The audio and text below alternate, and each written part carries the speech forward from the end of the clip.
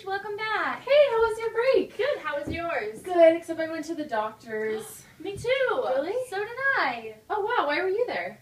I actually went to go get my blood drawn. Oh wow. 45% of what they drew was formed elements like white blood cells, red blood cells, and platelets. And then the other 55% was just plasma. But I had to go because they had to check the antibody count for hepatitis A.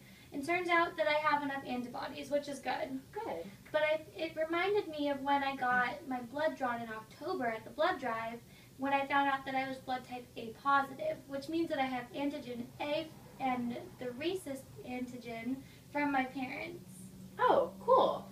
I was actually getting a vaccination. I had to get a typhoid shot, and a vaccination is basically when they inject a weakened bacteria into your body so that you have antibodies that can form memory cells so that they can later fight any infections or pathogens.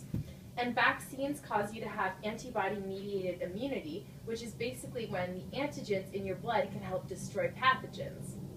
So B cells or memory cells are later able to find antigens that fit their receptors and kill them because they have that memory of the pathogens from the vaccination. Oh, that's cool. Yeah, why were you there? Well, I had a pre-op appointment to get my wisdom teeth out, and so Oh. the doctor was explaining to me how all of your teeth have roots, and I'm getting the extra molars out, which are for grinding.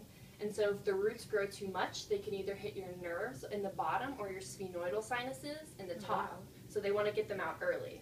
And once they take it out, hemostasis happens, which causes the bleeding to stop by forming a blood clot. So first there's a blood vessel spasm, which constricts the blood and causes throbbing, which makes you look like a chipmunk. And then there's the platelet plug, where the platelets stick together at the surface and create a net to prevent blood from leaving the giant hole back there, and then it makes a small scab. But the doctor told me that I couldn't use a straw for a week because this could pull the small scab out, which is really bad. So that's just basic blood coagulation, which is just a blood clot. And the molars are going to be out pretty soon. Good. Well, it sounds like you guys had a fun break. Yeah, really fun. I have to go do homework, but it's good to see you. Bye. Bye.